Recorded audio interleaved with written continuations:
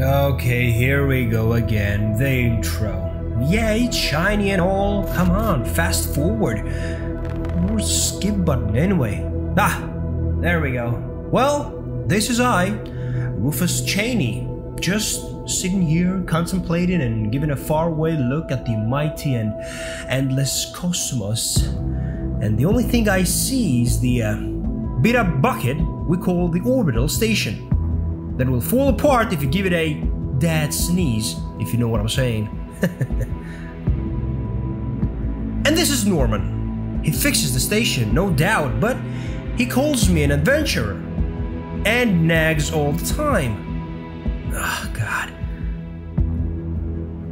Transferring consciousness into the combat robots is a bad idea. Why don't we just destroy them? But pay no attention to him. He's just jealous. He's been jealous of me even from school years. In a couple of seconds, I'll be transferred into the body of a robot, and I will see what has remained from our old Mother Earth. Oh, you didn't know?